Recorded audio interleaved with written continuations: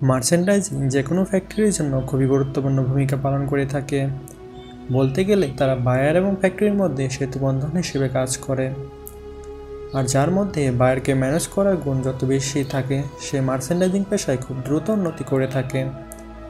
এই buyer manage করার অবশ্যই ভালো মার্চেন্ডাইজিং হতে হবে। আর ভালো মার্চেন্ডাইজার হতে হলে এরকম ভালো কিছু গুণ থাকতে হবে, যা দিয়ে বায়ার এবং বায়ারের সকল রিকোয়ারমেন্ট সুন্দরভাবে ফুলফিল করা যায়। আপনি যদি মার্চেন্ডাইজিংয়ে চাকরি করতে চান অথবা মার্চেন্ডাইজিংয়ে ভালো ক্যারিয়ার করতে চান, অবশ্যই আপনাকে এই 12টি বিষয় জেনে রাখতে হবে।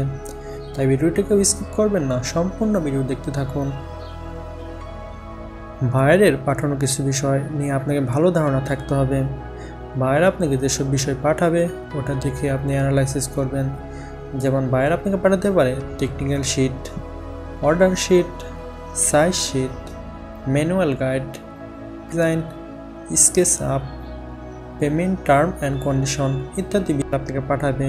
তাই এই বিষয়গুলো আপনাকে সঠিক এবং ভালো ধারণা থাকতে হবে। ফেব্রিক এবং ইয়াং সম্পর্কিত ভালো ধারণা থাকতে হবে। যেমন ফেব্রিক টাইপ এবং কোয়ালিটি এবং প্রাইস সম্পর্কে আপনার ধারণা রাখতে হবে। ইয়ার্ন টাইপ, কোয়ালিটি এবং ইয়ার্নের প্রাইস সম্পর্কে আপনার ধারণা রাখতে হবে। সাপ্লায়ার টাইপ, সোর্সিং মেথড ইত্যাদি সম্পর্কে আপনার ধারণা রাখতে হবে। কিছু টেকনিক্যাল বিষয়ে আপনার স্পষ্ট ধারণা থাকতে হবে, যেমন ফেব্রিক এবং yarn consumption, costing, product measurement, product assembly, product criticality, back calculation, competitive pricing, allowance, wastage percentage.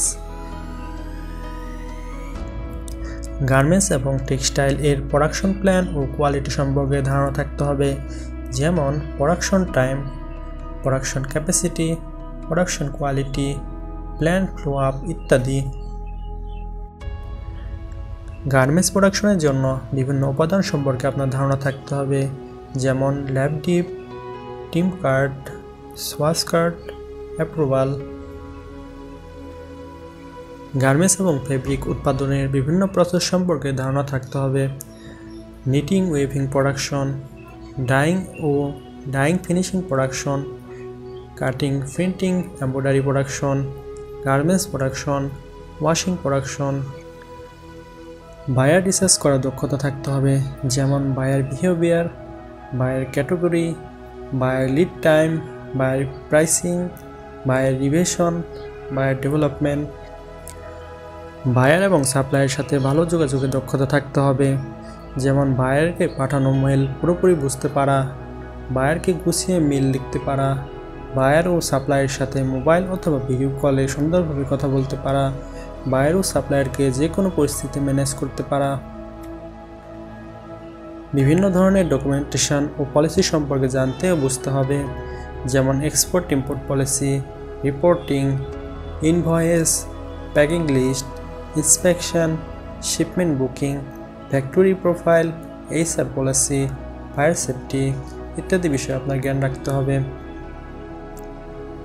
বিভিন্ন ধরনের স্যাম্পল সম্পর্কে আপনাকে স্পষ্ট ধারণা রাখতে হবে, যেমন photo sample, fit sample, size set sample, salesman sample, photoshoot sample, development sample, পিপি sample, counter sample, gold seal sample ইত্যাদি।